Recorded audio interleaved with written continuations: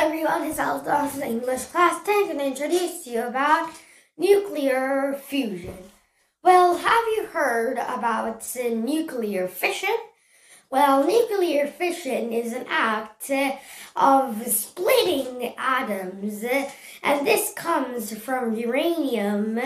And so, well, on the internet there is uranium, but there are only small uranium that can actually be used in nuclear fission.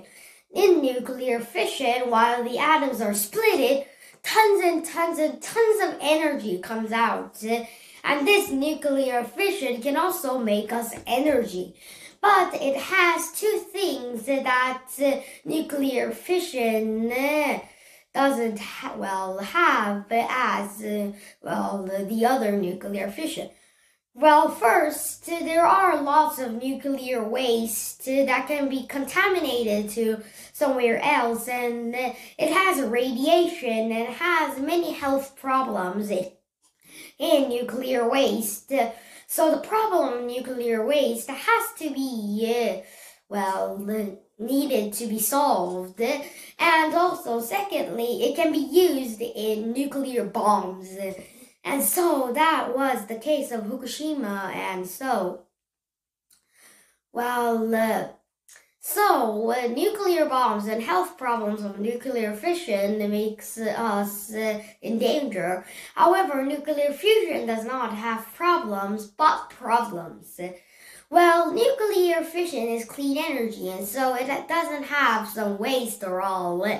But however, it is the attachment of atoms, so this causes a lot of energy, and in this case we need lasers, and so these lasers make the atoms get to attach. Well, then, in December 5th, 2022, a big thing happens. Well, right now, when you give lots of energy to an atom, less energy came out, and so it was not so good. But this time, when they give tons of energy to the atom, a bit more energy came out of the atom, and so right now nuclear fusion may become a new clean energy. Okay, today I introduced you about nuclear fusion, and next time I'll come with a different topic. Bye bye and see you next time.